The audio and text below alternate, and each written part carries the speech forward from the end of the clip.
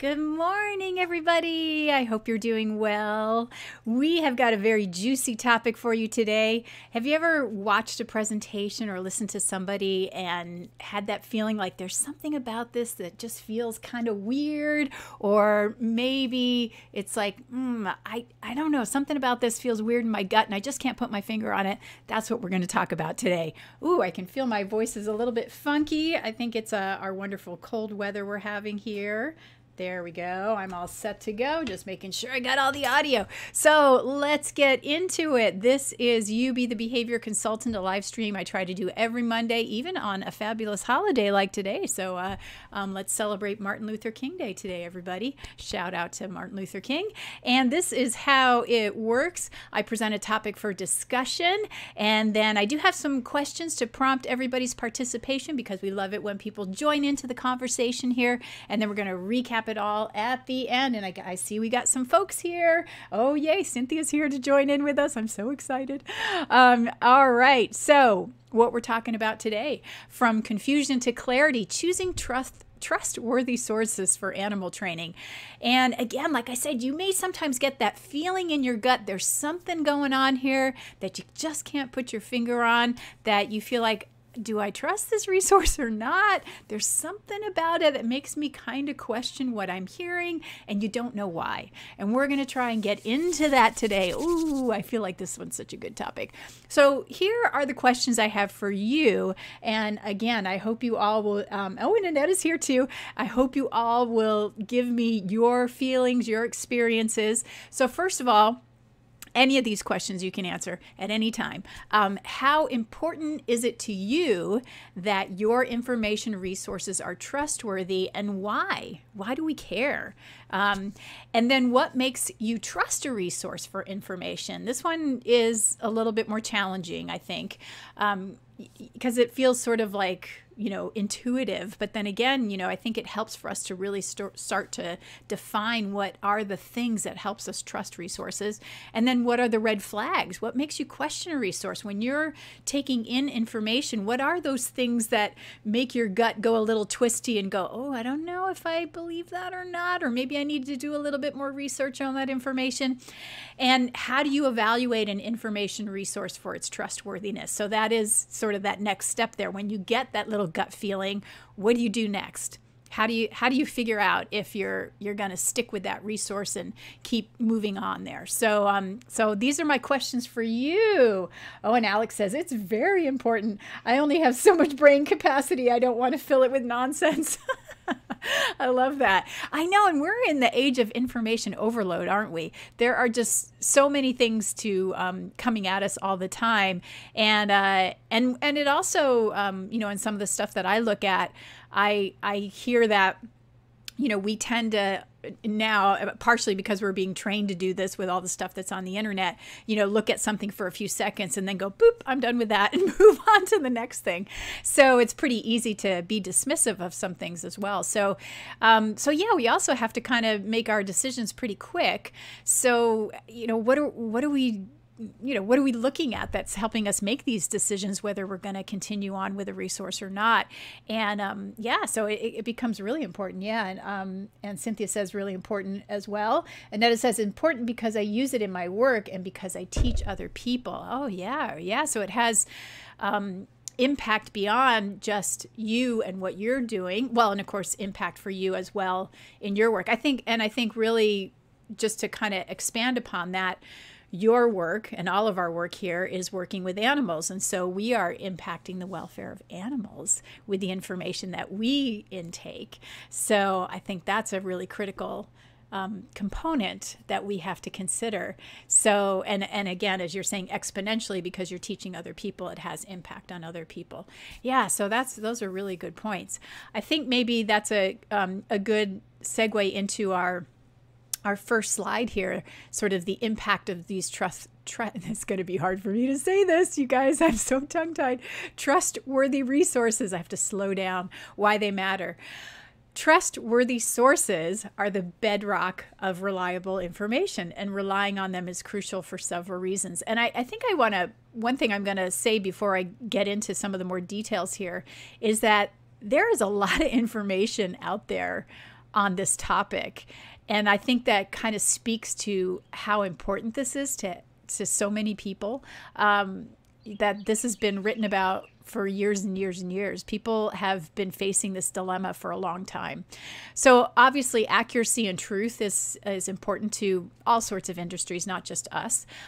So we need accurate and truthful information so that we can make informed decisions, right? So that we don't have misinformation. And we're going to talk about a little bit about that in a minute here, which could lead to bad decisions and even harm, in our case, with animals.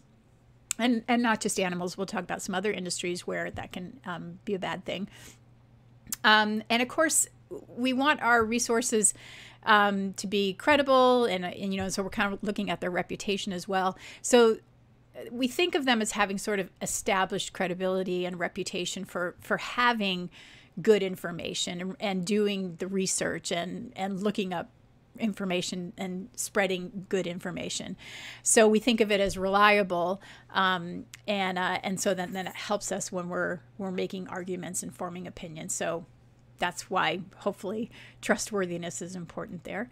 Then we think about objectivity and bias. So if a source is trustworthy, we hope that they're being objective and they're not being biased. And so that the information they're presenting is fair and it doesn't have undue influence from personal agendas.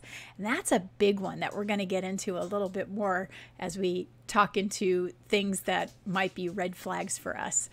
So we know that if something is biased, it can skew that information, leading to sort of a distorted perspective and maybe inaccurate conclusions. So that's pretty challenging.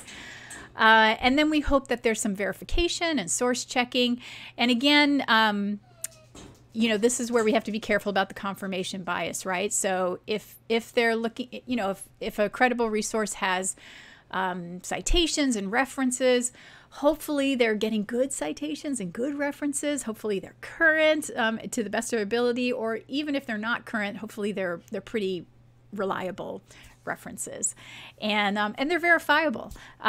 So those are all important. So I saw some more comments here, and Gail is agreeing with Annetta, and and Andrew says monetary contingencies. Yeah, so that comes into the personal agenda thing here, and so I think that's a really important one, and not even just monetary, but also I think reputational stuff comes in there as well. So there are these contingencies that can influence behavior that can impact the trustworthiness of the resource. So we'll get into that a little bit more in another slide here as well. And there's consequences of this misinformation, right? And we've been talking about that a lot. So again, it can lead to these poor decision-making consequences in personal matters. It can lead to financial losses. It can lead to health risks. So, if we think about whether it's the medical industry or, financial industries, and then again, political situations, I think this kind of stuff is all over our social media and our political climate. And this is, again, where I go back to, we think about animal training procedures where we have sort of this conflict going on in terms of information, which then ultimately impacts animal welfare.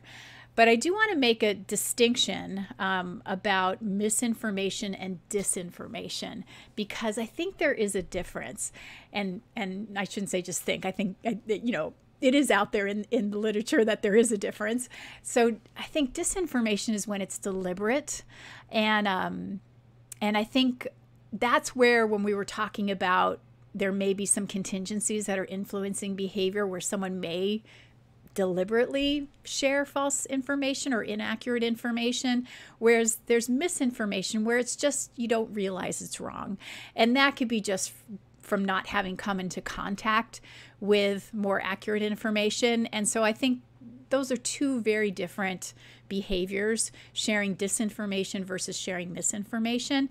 And so I think when we talk about a trustworthy resource, yes, somebody could be sharing misinformation just out of lack of accuracy in their information. And that's where, of course, you still need to do some good, investigation. But if somebody is deliberately sharing disinformation, or if somebody's sharing disinformation, then we really have a different set of challenges to investigate. And so that's going to take a little deeper investigation. Yeah, and Annetta says good point. And so and that may cause your, if you can make that discrimination when you're doing your investigation, that may put your radar up for some more things to look for, some more red flags to look for that may change your evaluation in terms of that resource, in terms of their trustworthiness, right? So misinformation is one thing, because you can correct that. Someone can say, oh, you know what?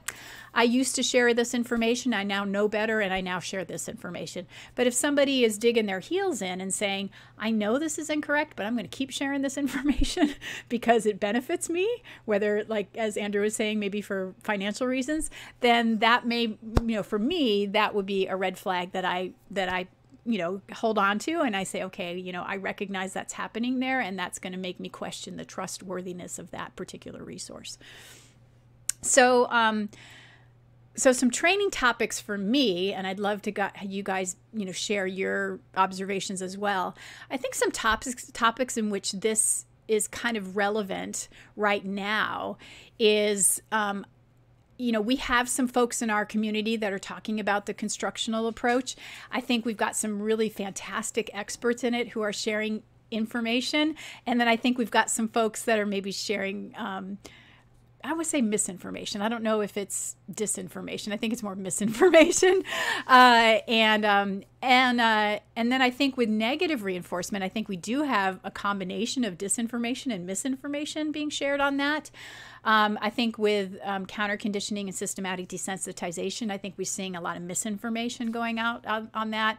Nonlinear contingency analysis, I think we're seeing both. Degrees of freedom, I think it's just, well, I would say I have observed both. And coercive positive reinforcement, I think that's still coming along. So maybe it's some misinformation, and of course, again, we do have the people that know their stuff and are sharing the good information on all this stuff out there. Assent is coming along.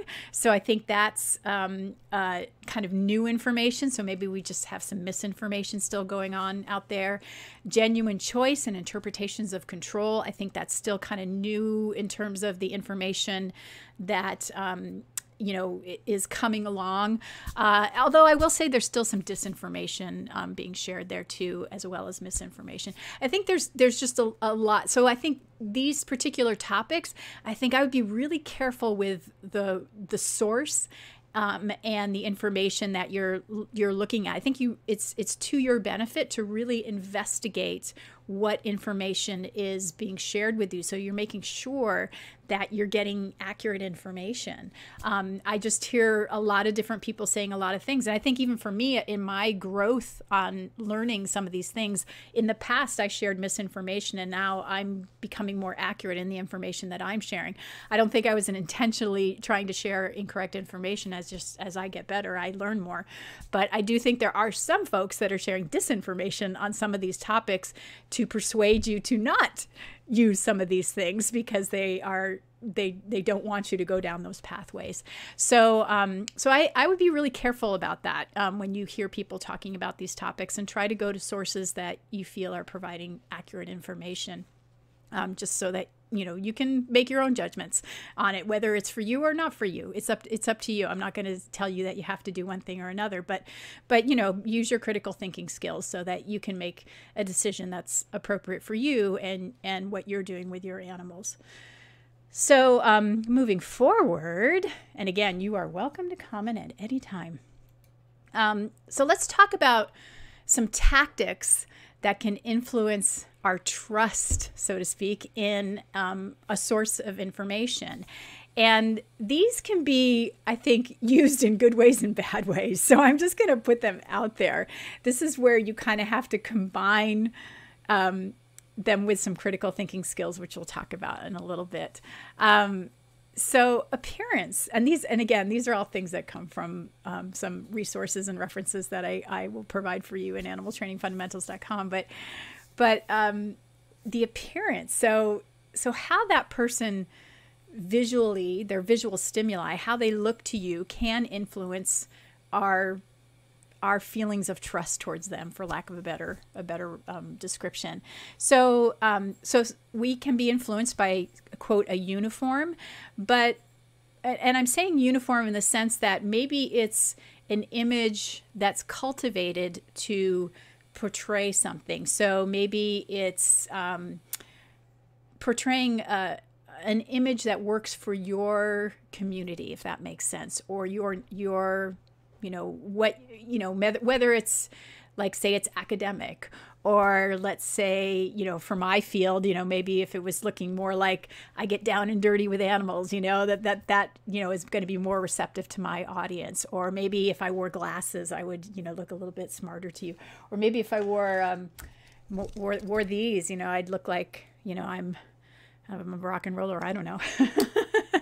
Whatever works for that community, right? So if you portray an image that makes you more accepted by that particular community, that can have influence. Maybe being good looking works better for that audience. All those things can influence the receptivity of that person. Oh, here we go. Having a large following on social media can definitely influence people to believe they are a trustworthy resource, but it's important to know a trainer's background, experience, and value. Yeah, I think that's a really, really good point. And again, in some of the information out there about marketing, there's a lot of information about how to build a following that even suggests you don't need to be an expert. Just, here's all the tactics to build a following, and you will be perceived as an expert. So that's a really good point. Communication, so we also see this, being a good presenter or a good speaker can lure someone in. Superficial charm, we know that one quite well from the information on and I hate even using the word, but narcissism, because it's, that's overused these days. But being really entertaining and funny. Tattoos used to be perceived as making people untrustworthy. Yeah, well, I'm not showing mine today because it's cold here, but I got lots of tattoos. But the culture has made a shift on that now, haven't they? Tattoos have a different meaning, I guess, now. Certainly in the animal training world, a lot of people have animal tattoos. So that could be to our benefit. Now, in a different culture, that may still be looked down upon. And then authoritative, having that sort of authoritative posture can influence behavior. And so, the classic one that people talk about is the Milgram experiments, where, somebody dressed in a lab coat telling someone else that they have to give somebody a shock for giving the wrong answer, even though the shock is not actually being administered, and the other person is crying out like they're in pain receiving the shock, and the test was really on the person giving the shock to see how much shock they would give the other person, because an authoritative figure was telling them to do it. So that's, that we can see that an authoritative figure can influence behavior. And then, kind of tying in with that is this idea that, they've published something, even if it's self-published or just something that's posted online or otherwise, can give that perception of authority.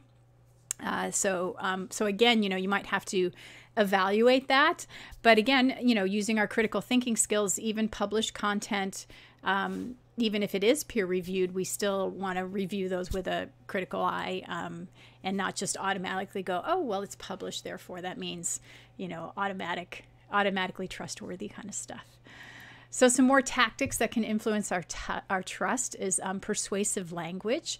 And I have another live stream that goes into more details about what that is, so I'm not going to dive too far on this on this one, but and I'll tell you all about that at the end there. And then they're so nice to you, super friendly, pretend to be interested, really, seem really helpful. And and this one, I guess I have a little bit more on this in another slide too, but really super complimentary, lots of flattery, it's like they always have something nice to say about your appearance, or, but again, it's not like there's anything wrong with giving people compliments, but it's this thing, for me, they stand out when they're disingenuine. And I think we talked about this in the feedback live stream as well. You know, to me, they kind of stand out, you know. And again, that's where I was saying all these you kind of have to take with a grain of salt, because some of these are, you know, could be just genuine good things, but there's that, like I was saying, there's that gut feeling when you're kind of like, there's something about that just feels weird. Maybe they mirror your attire, again, you know, sort of, and maybe mirror your facial expressions, and again, very friendly, very attentive. You may know them. They may be familiar to you. Maybe you've met them in person, and that could influence your trust. You feel like you know them. Here's another one that I tend to notice a lot. It's just one of those ones that is a stimulus that jumps out at me especially when I listen to podcasts and things like that. And I, for lack of a better term, I just call it name dropping, because I'll notice when someone seems to be compelled to mention all the people they're connected to, or like big name institutions or big name organizations. Now, I get that, you know, we all put in our resumes, you know, I've done this, I've done that, whatever. But when it's repeatedly, somehow this person knows everyone, or I did something with this person, or I did something with that person, or I you know, I'm always, you know, they're always they somehow seem to know everybody. It always stands out to me. It's like, why are they mentioning those people? Because I think, you know, like, and I'm not going to mention the name here, but someone that a few of us know who is really well respected in the industry. I'm always shocked at the people he knows that are really, really like famous, so to speak, and he never mentions their names. And then when I find out he does know them, I'm always like, whoa, how does he know that person? But he never mentions their names because he doesn't need to. And so it's always a surprise to me that he's connected to some really influential people, but he just never mentions that. You know, it's just not important to him. And so so to me, the name dropping thing always just like is a thing that jumps out at me. Okay. Here's another one. Some trainers will also suggest they are the only trustworthy resource, and only they have the answer. But there's often a financial reason, and you can get the info from multiple resources. Yeah, for sure. Yeah, and I often. Okay. And Ruth says, and you know this, of course, but just reminding that name dropping is not the same as citing resources. Oh, yeah, that's a good point. Yeah, you know, I do think it's important to make reference to the people that influence you, or that you've learned from. Yeah, I think that's really important. Yeah, I guess what I was thinking, it's more like, you know, I hang out with this person, or I was having lunch with so-and-so, or, you know, the other day we had a phone call, you know, like you don't need to mention that, right? I mean, is it really necessary? I don't know. Maybe it's just me. Maybe I'm being sensitive to it, but it's one of those things that stands out to me. I think more so because, like I said, I've noticed that other people who could do the same thing don't, that I really admire. And Ruth says, yes, I definitely know what you meant by name dropping. What was I going to say? Oh, yeah, and the multiple resources. Yeah, and I guess I think of like the multiple resources. I sort of think of it like, you know, because I'm a big, I think many people know here, I'm a huge music person. I love music, and which is why, you know, I live where I do, because I can see I especially love live music, and so I can go see lots of bands, and so, you know. And so I do, and I go see lots of live music. I'm not committed to only seeing one band. You know, well, I do see a lot of the same bands over and over again, but I can also see many bands. And the cool thing about, you know, where I live is everybody supports all these different bands. You know, they go see each other and they go support each other. And I think that's kind of the cool thing is you can like lots of different resources, you know, or lots of different bands, so to speak. So you can also like lots of different resources. That, you know, one person isn't the only person to teach you how to target train an animal, right?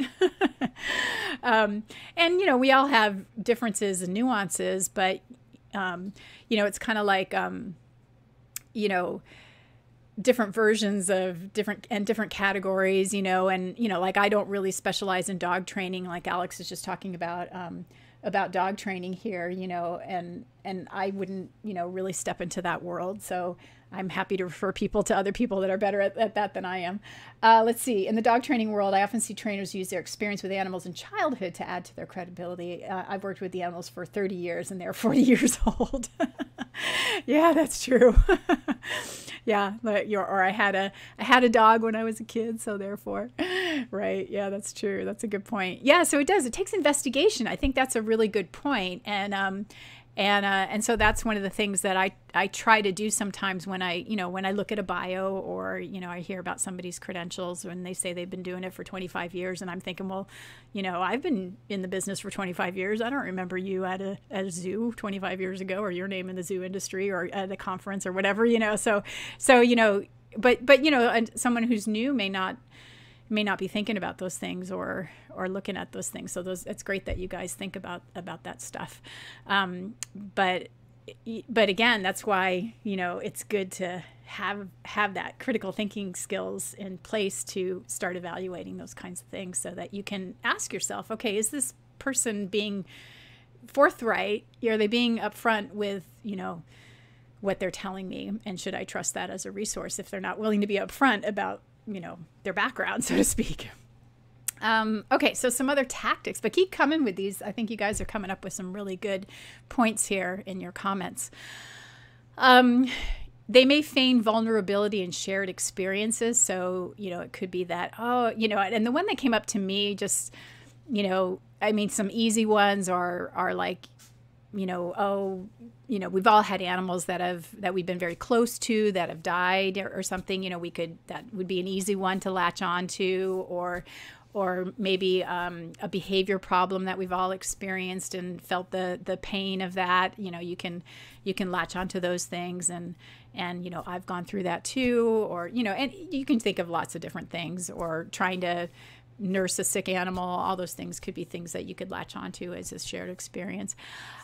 Repeated doctrines, catchphrases, and group speak. We went over this in the live stream about cults, but yeah, that can be a very bonding thing, right? If we all kind of use the same lingo and we limit it to this lingo, and that's where controlling information and access also comes in there, that can become very influential. So, like we push out all other information and we only speak our own lingo.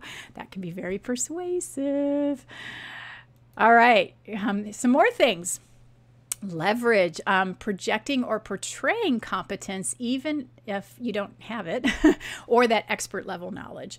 And so I think this also ties in with some of the comments that you guys are sharing here. And so I see this a lot where I'll see presentations where the person doesn't really have any content, if that makes sense. So it's sort of like borrowing content from other folks, like I'll use, so like they don't necessarily train the animals, so they use videos from other people, or, or make requests online. Can I have a video of, I get these requests all the time, and I don't give my videos away except for like I may collaborate with somebody really, really close and trusted, but generally I don't share videos of my work for other people's presentations. But when other people are asking for videos for their presentations, and they're relying primarily on videos of other people's work, that's always a red flag for me. I'm like, well, why don't you have your own videos of you training animals for your presentation? So you may pay for their time, and we do see sometimes where people charge outrageous fees. This may be, I think of this more sometimes in these other communities that are like, learn how to, conquer the internet for, pay me $1,000 for an hour of my time, and I'll show you how to conquer the internet, or something like that. And that sort of automatically makes you think, oh, well, they must be an expert because they're so expensive. Let's see what else. And I think this one was mentioned already about, they're just famous, they're just high profile on the internet, or their name gets mentioned a lot, and so therefore it's social validity. But again, that can just be a great internet strategy, a great marketing strategy, and that does not necessarily mean good quality content or that they are trustworthy. So, you just have to be really careful with that. Another strategy that can't, this was also mentioned in the literature, that sort of gift giving or services for free can lead to expectations of reciprocity. I can never say that word. You should give them something back in return, or there's some sort of pressure there. And so we have seen this in the animal training industry, where it's like, hey, I'll do this little thing for you for free. I'll come consult for a few days, or I'll give you a free lecture, or you can use my place for free. And that sort of gives some leverage there. In some situations that can turn into conflicts of interest if depending on the circumstance. So that has to be looked at as well. Body language. You can build rapport through mimicking mannerisms and speech patterns. Again, we're using some behavior things there that can influence stuff. Again, facial expressions, deep eye contact, warm smile, leaning in, nodding. Here's one that I keep an eye out for because I'm sensitive to it. When somebody, I am somebody who, if I'm going to have physical contact with somebody, for me personally, it's kind of a big deal. It means that I really want to hug you, or I really want to touch you. When somebody puts a hand on me, I'm like, why are you doing that? What's the strategy there? And I have seen this one used frequently, where it's like they reach out and they touch the arm here, and they look closely at the person, and they say like some compliment, and they look very intense, and I'm just like, oh, that looks so manipulative. That one really bothers me. So I'm very aware of that one. I don't like it when, and I'll just be honest, I don't like it if somebody does it to me. So if you ever think about, you meet me in person, don't do that one to me. I'll be thinking, what are you up to? Okay, Alex says, in the dog training world, I often see trainers use their experience. Oh, no, I read that one. Sorry. I'm sorry. I read that one already. Being emotional, touching is a known strategy, says Annetta. Yeah. I guess we've all been there on that one. For me, it's one that I definitely kind of go, oh, red flag. I think I stiffen up, unless it's like, like a genuine warm hug from someone I know or I have history with. I definitely am like, what's up? What's going on here? To get sympathy, Annetta says. It's like to get sympathy. Yeah. And then another thing that, some people default to is, well, they never did anything bad to you, so it must be okay, where if somebody's saying to you, well, I don't trust that person, or I'm not sure, you may not have had a bad experience, so you don't necessarily have a reason not to trust. So those are some of the things to consider. And now I kind of wanted to look at the flip side of what might make someone trustworthy. What might that look like? Now and again, all of these, there's overlap, and we kind of have to, take things with a grain of salt. We're always looking, at the specific conditions, and, there's so many factors to consider, but we'll look a little bit more at, our critical thinking skills here, in a bit too. So we might look for, consistency when we're thinking about what trustworthy might look like. Their behavior and their words. Do their actions align with their words? Do they follow through on their commitments and promises? Maybe some inconsistencies might raise some red flags about, are they really sincere about what they say and what they do? And then again, I know values is sort of, it's a little, what are values? But, I think, for us, when we think about animal training, there are things that we might break down into, we could categorize them as values. Like we have some certain things that when we look at a procedure, we look at, is it effective? Is it efficient? Is it optimal? I mean, those are words that we that we kind of pull from behavior analysis. Although we, in my little community, we chose optimal instead of words like least restrictive, because I think it better describes what we're trying to do, which is to minimize harms and maximize benefits, is how we defined optimal. And I would say those are kind of the values that I tend to go by. And so when we're talking about behavioral procedures, and are we trying to follow those guidelines when we are implementing procedures and developing procedures. And so those are what, we're trying to stick by. And so are the things that we talk about and the actions that we do, the practical applications, do they reflect that? And then I think another part of this is, which we referred to earlier, is when we're faced with a tough decision, do we choose integrity and fairness over personal gain? And that's, that's where, we're talking about like conflicts of interest and,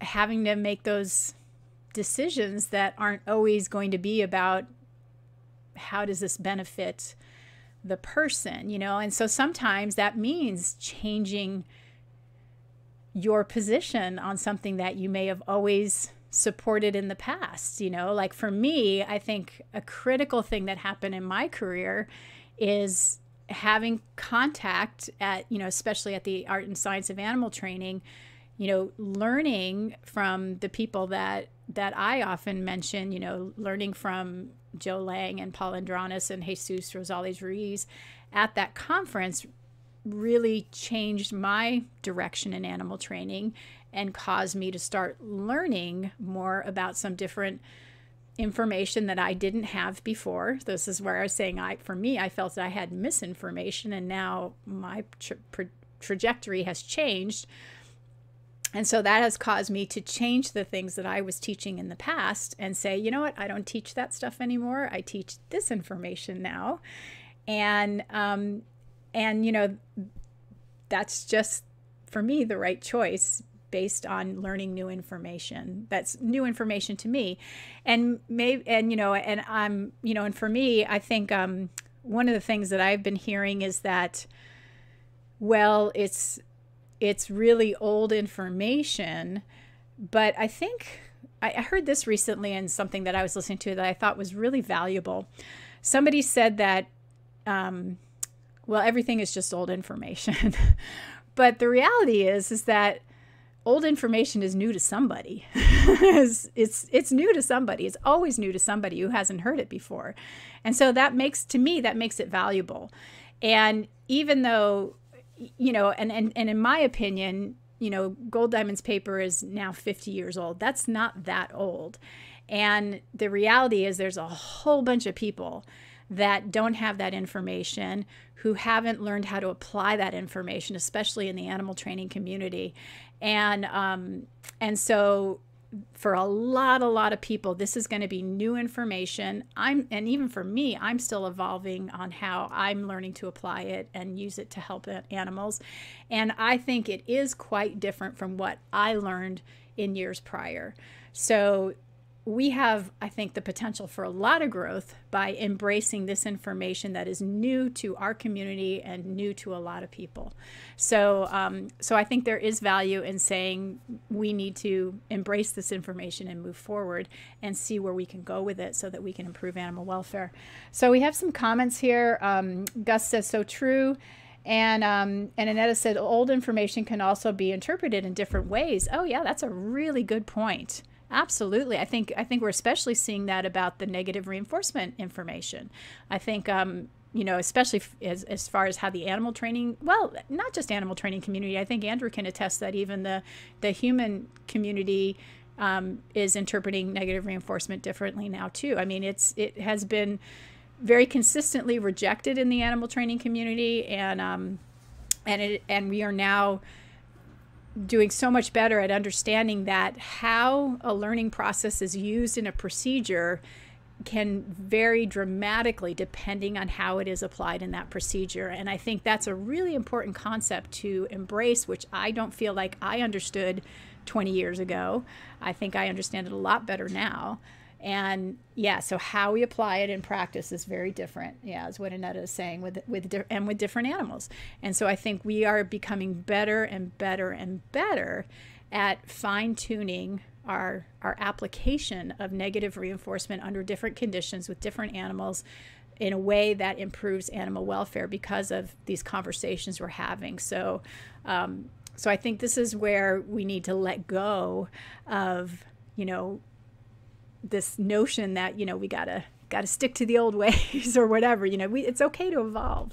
It's okay to evolve, you know, and say, hey, I just didn't know. And that new, and, you know, and considering, you know, and just saying, oh, well, you know, that's just old. Well, I don't know. You know, I don't care how old it is. It's new to me. It's new to other people, and it's helping people and helping animals. So you know, I'm not hanging on to the new old argument. And in tons of different, it's in lots of different situations is what Annetta's saying. So some more things, transparency and authenticity. So openness and honesty. So this also is, you know, is the source, open to sharing information, even the potentially negative details.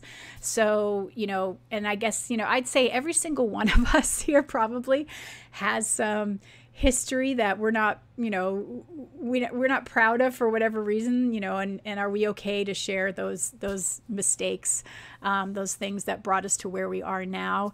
And I have a feeling I've shared a few of those stories over these live streams, things that, you know, that I've learned along the way that were, you know, me learning that, you know, this is not the way to do it, and this is a better way to do it. Do they avoid exaggeration or deception? Yeah. So, you know, we don't have to cover up our mistakes. We can learn from them.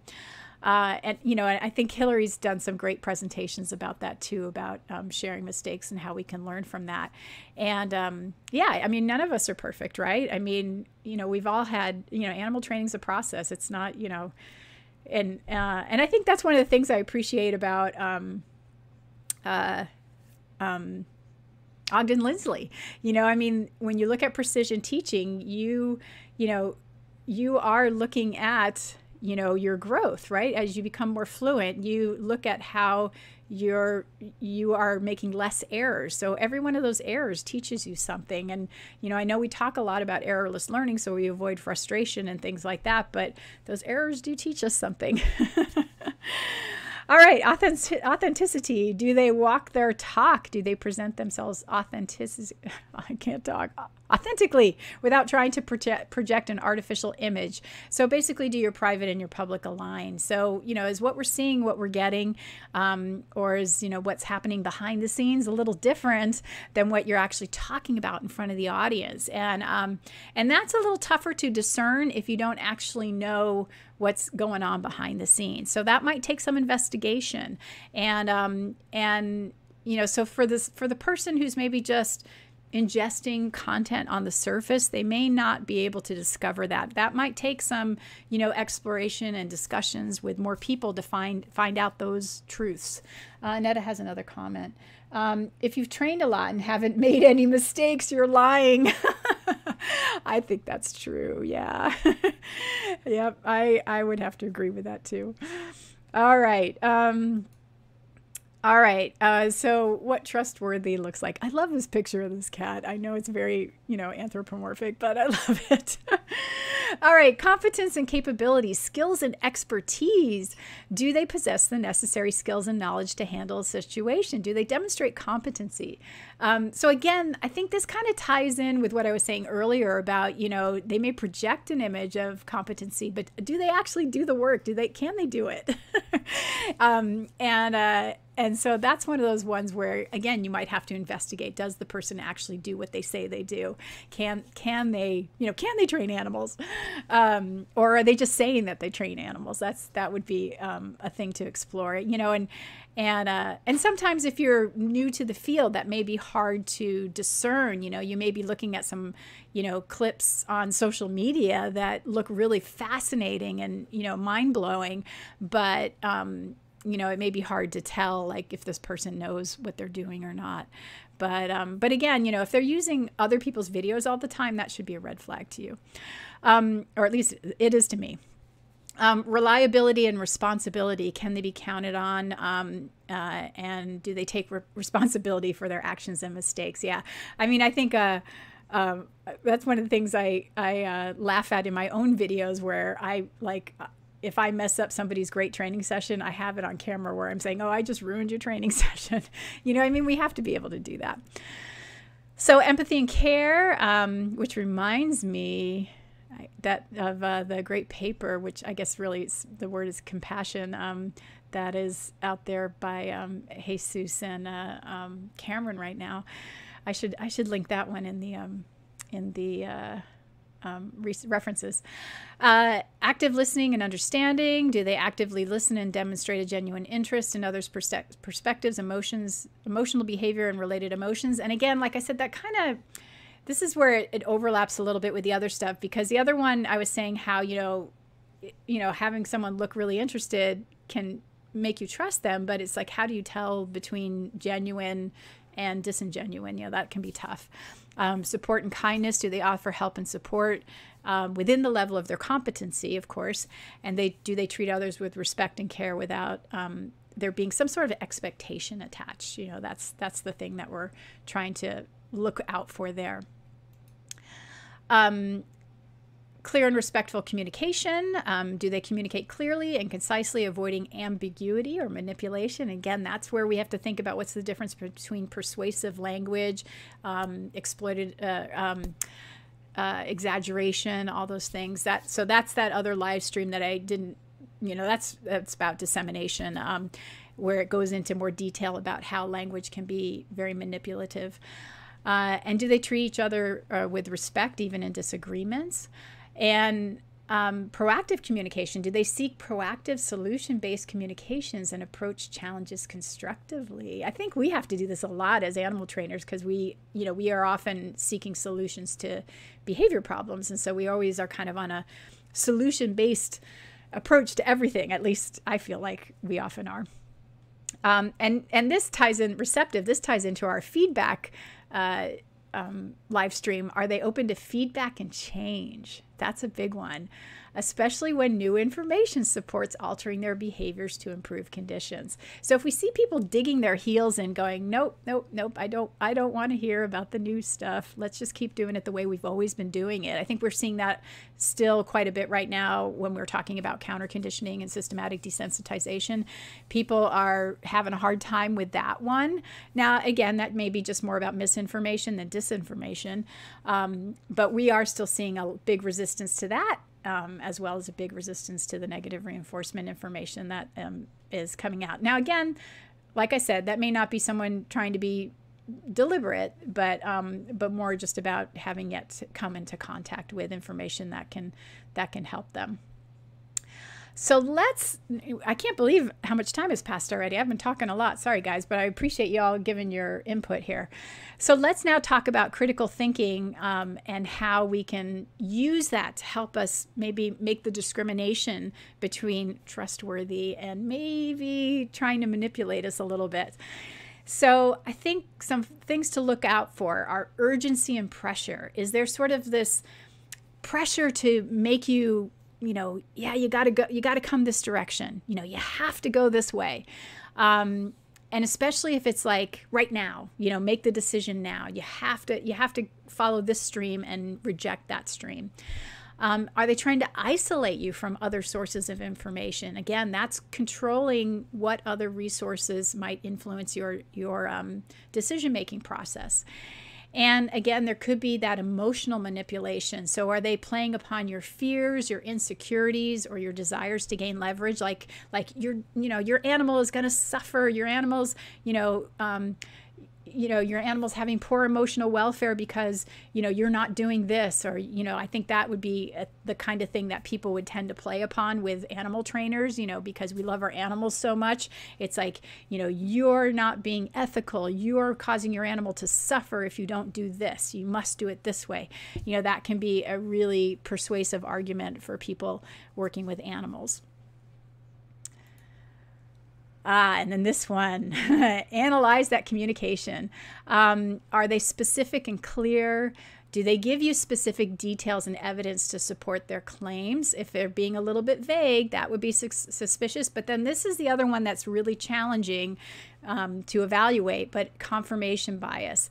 This can heavily influence the information. So are there resources from a limited pool? Like there's one that keeps popping up for me where they just keep using this one single reference to support their argument. And, one reference for me pretty not so great, and that particular reference is a different interpretation compared to all the other references out there for what the argument that they're trying to support. So it's very cherry picked. Do they frequently self-reference? So, those kinds of things stand out for me. And if you can get in the habit of looking for those kinds of things, that'll do you good in the long run. Do they appeal to authority? So do they, again, rely heavily on citing respected figures or institutions without allowing critical examination? So you might have to verify that information independently. And then this one, I just saw this the other day, flattery and charm. So there's this excessive flattery or compliments that feel insincere or manipulative. So they shouldn't have to do that. And so there was a social media post where somebody was vulnerable.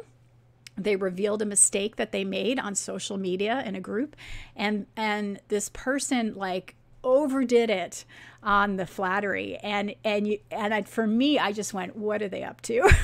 I was just like, oh, this is strategic, and I'm not sure what they're up to, but it really looks strategic. So that kind of stuff stands out to me, and maybe I'm being hypersensitive, but those are the kinds of things that I look for. I can't help but look for those these days. Again, exaggeration or hyperbole. Sorry. Oh my goodness. Do they exaggerate or make fantastical claims like this is the cure-all, this is the only way, this is the thing that will, get you to incredible animal welfare? You need to look out for things like that.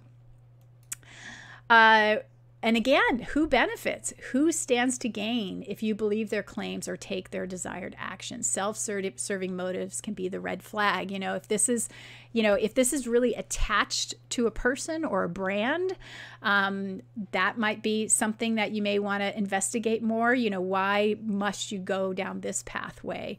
Or is it just sort of, kind of like it's out there, it's common knowledge. It's, this is just their interpretation of it. That may be, a different thing that you may feel like, okay, well, they're just giving their twist on it, or helping me apply it in this environment.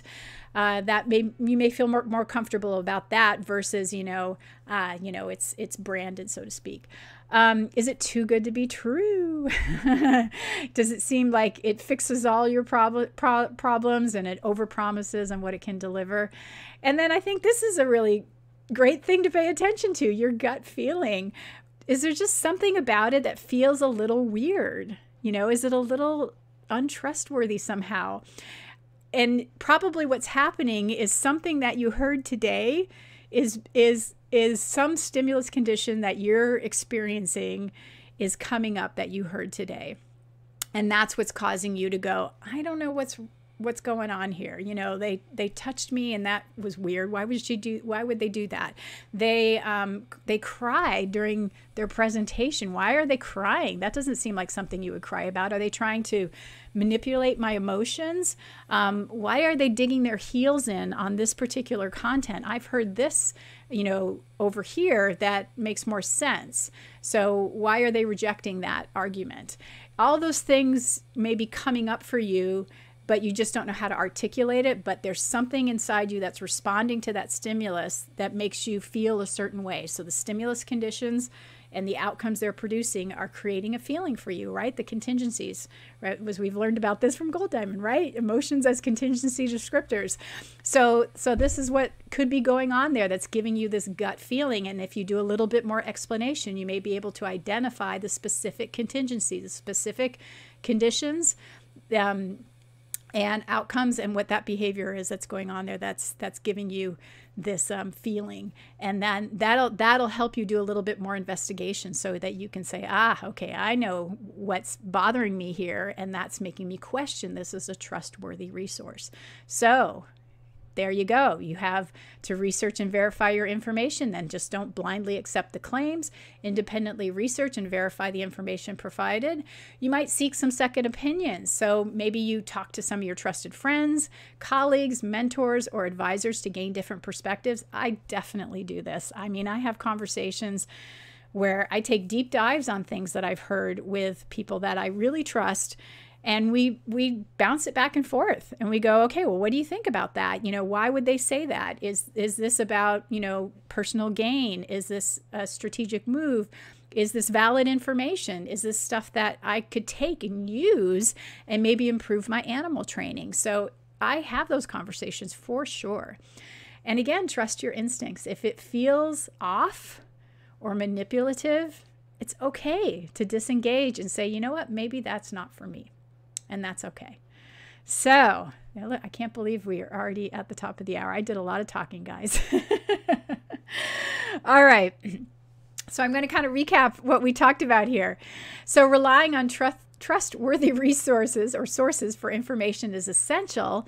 It promotes accuracy, credibility, and objectivity, and allows for informed decision making, ultimately protecting us from the consequences of misinformation or disinformation and poor judgment. There are numerous deceptive tactics we need to watch out for, including appearance and communication, persuasion and leverage, authority and fake expertise, emotional manipulation, and confirmation bias. Recognizing whether someone is genuinely trustworthy or employing deceptive tactics requires a keen eye and critical thinking. We can examine consistency and values, transparency and authenticity, competence and reliability, empathy and care, proactive communication and openness. Be wary of individuals who attempt to create instant trust through superficial charm or manipulative tactics. Do your research, verify information independently, seek second opinions, and trust your instincts. Remember, building trust takes time and genuine effort. By taking a cautious and critical approach, you can protect yourself from deception and cultivate genuine, trustworthy relationships. And let's see here. I did mention there's some resources. So some of the things that we talked about in here are also in our Addressing Resistance to Change. They're also in our live stream that was on as animal training influenced by confirmation bias. We also talked about deception in the animal training kingdom, and we talked about cult-like groups and if animal training produces cult-like groups. And then we also had dissemination practices of animal training information, and also how propaganda can impact the animal training community. So we've got lots of resources that are tied to this topic that I think you guys would really enjoy. And then I also want to remind you that we've got a special GOATS coming up, Global Online Animal Training Series. This one is called Freeing Crabs from the Bucket, Reaching Our Potential by Recognizing Others. That one's going to be on February 5th. This one is free to anybody that wants to attend, although members can get a badge for attending. And even better, I've made a 25-page, graphically designed, downloadable PDF that supports this particular course. And it's really all about the importance of giving attribution and how it helps our industry. And I'm very excited about it. It's all ready to go. So I hope you guys are going to join.